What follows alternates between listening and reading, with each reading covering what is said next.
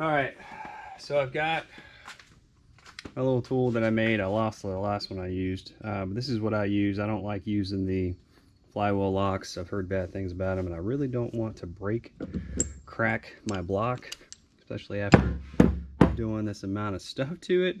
That would really suck. But so right now I've got two of the same size studs coming out with some nuts on there, nut washers. But we're going to torque this thing up. Heard a lot of different stories on what the torque is. 235 is one start that I've seen, and let's see, 300 is what this book calls out. Volkswagen AirCooled.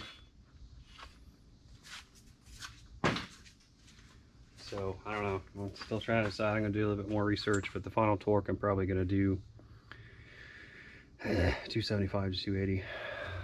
But to start, just to get the in-play set up, I'm going to do 250.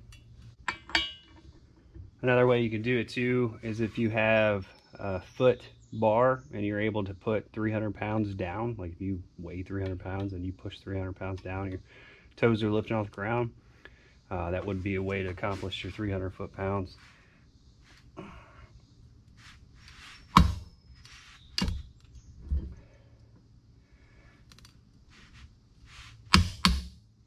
Good grief.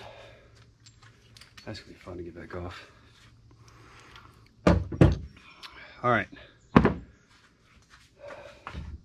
Now we're going to take off my nuts.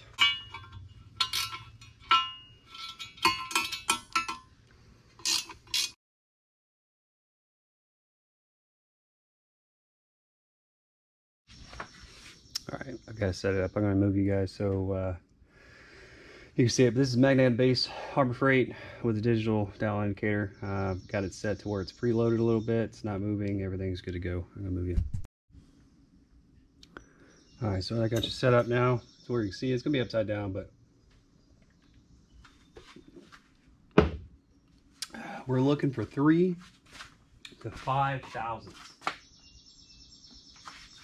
3 to 5 thousandths. That's it. Very, very minimal.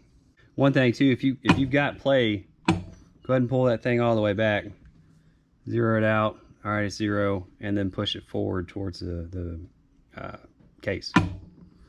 So you can see we got 46.5. So we're going to go through, and I'm going to take these shims and measure them out to where I get 45 minus 3, so about 42 thousandths worth of thickness on these shims. I've always been told to use 3. And then again on the final assembly, make sure you lube the crap out of these things. I wouldn't use an assembly lube like this. This guy right here is pretty sticky. For this one I'm going to use this motor assembly grease. It's not super sticky. But all right, I'm going to take this sucker back off. I'm going to reverse my tool, put my wood over here, and take it off, and then we'll start back up in a second. All right, so I've got my 3 shims. About 40 thousandths, depending upon how freaking hard I push on this thing. I'm saying 41.5 or 415 thousandths. So we'll go with this. I'm going to go ahead and lube them up just to kind of get a better, more accurate, Not to say the lube's going to really add anything, but heck, it could, for sure. All right, I've got all my shims lubed up on all 3 or all sides of each one of them. I'm going to pull them up. Hey, something else too, for mine specifically, I can't remember if the 4-pin flywheel is keyed as well, but the 8-pin for mine is definitely keyed because it's all balanced. So mark those suckers, where it's supposed to be at on the flywheel before you take it off. All right, I'm gonna put the sucker back on, and then once I get everything hooked up, I'll turn the camera back on. So, unfortunately, I mean, if I want to be correct with this stuff, it's, you know, I need to add 2 thousandths really to make sure that I'm in limitations, because it's right at 665. So, all right. But I gotta take it back off anyways, because we gotta put the O-ring in there and the freaking seal. So it is what it is. So whatever. I'll kind of get a combination to add 2 thousandths, and we'll put it back on and check it again. But I'll probably end up putting that seal on there anyways. But that's risky, because if it's not right, then I'll have to take the seal back out, which I don't have another one. So, all right, I'm going to take this thing back off. All right, I've adjusted my shims, re-lubed them. Now I got my seal here. I'm going to lube the inner part of it, very gently tap it in, and then I'm going to lube the outside of it, basically where the flywheel is going to be pushing it. They have tools out there, but I don't have it, so I'm just going to gently do it with what I got. Gently. It's not a seal you want to jack up, especially when you only got one.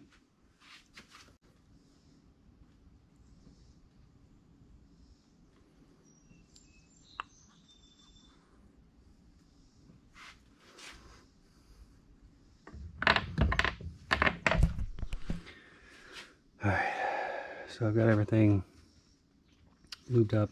Got a little excess there, but it's fine.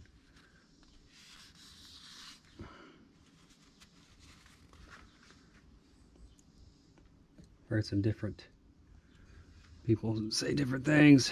The book I've got that I've been showing you, it says, you know, it's fine if it goes in, you know, flush the case.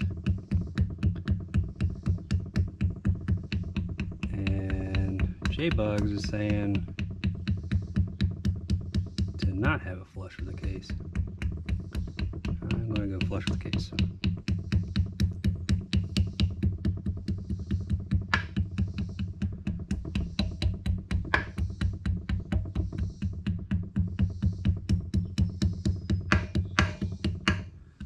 Keep tapping on that thing till it goes in. I'm not going to bore you. All right, I've got it pretty much flush with the case. I mean, it's coming out just a hair, but it's even. I'm gonna throw some lube on that as well.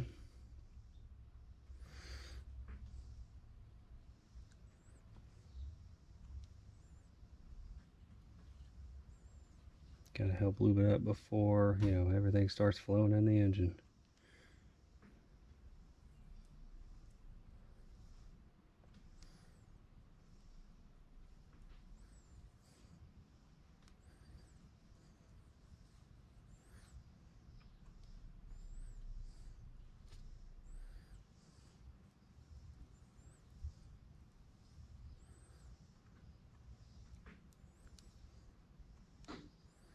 And then I'm going to put my flywheel back on. I'm not going to bore you with that again. And then I'm just going to double check my end play, which if it's off bad enough, which it shouldn't be, I'd have to take this sucker back out to get my washers out. So that would be a bad day.